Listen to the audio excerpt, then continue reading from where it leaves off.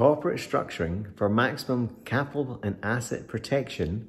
How can we do it? How can we simplify this? Well, let's jump in now and I'll give you one of my case studies of how I structured one of the corporate transactions. This was a L.O.B.I.M.B.O, a lease option buy and management buyout. Let's how we structured this for maximum asset protection for myself and the tenant as well, for two things: asset protection, income protection.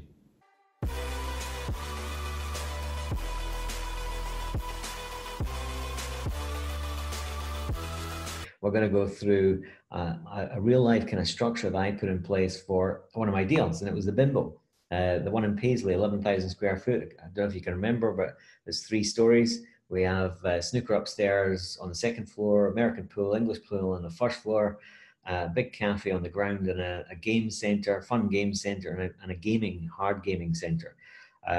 So all those different income streams on that one business, but really to protect the asset, the property, and also protect all the equipment in there. I put a structure in place that protected my asset, my income, but I also then put my shoes in the tenants and thought how best to protect their assets and income should something happen in the future. Because as we've just found out, within the first 5 years, according to the SBA, 50% of all businesses fail. So if something's going to happen, assume it does happen, and let's build in golden parachutes where we can, which are very, very simple asset protection structures. And they, most importantly, separate your assets from liabilities as long as you have a legal arm's length commercial agreement between the two entities. Yeah. And this is a real life kind of case study that I did myself. It's live today and you can go and visit it. It's physical. Title deeds are in a company we own. And so this is how this one worked. We've got a company here, and so a limited company that owns a property, a single property. It's there's no VAT. It's not VAT elected. The reason I set up a new company for this is the tenant couldn't claim back the VAT on his income, his sales, and so I set up another company. And before I bought the property, made sure that we didn't register VAT. We didn't elect. It's not opted to tax. Therefore, when I charge rent, I don't need to charge VAT on top of the rent, which doesn't hurt the tenant because his rent is 36K. If this company was VAT registered and we elected to tax the property, then that would be 36K times 20%, 1.2. So it would be another 7,200 on top of his 36K for no reason at all, and he can't claim it back. So that's why we did that. So that's kind of important point number one. What we also did is all the movable assets within this business. So we're talking about cafe equipment, snooker tables, Lord knows how many. What else have we got? We've got pool tables. We've got counting machines. What else is in there? Counting machines, change machines, loads and loads of machines, lots and lots of movable equipment that can be pointed by sheriff's officers, or it could potentially be stolen or taken or whatever. So we have them all on a list.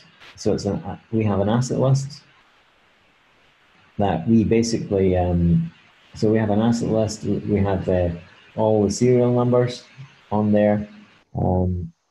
We have make, the model, who the supplier was, and there's a capital value on all this equipment, and then there's a lease drawn up. So this tenant is here, and this is the tenant's, this is how I structured him, tenant's asset company. So we have a lease for the property. He pays rent.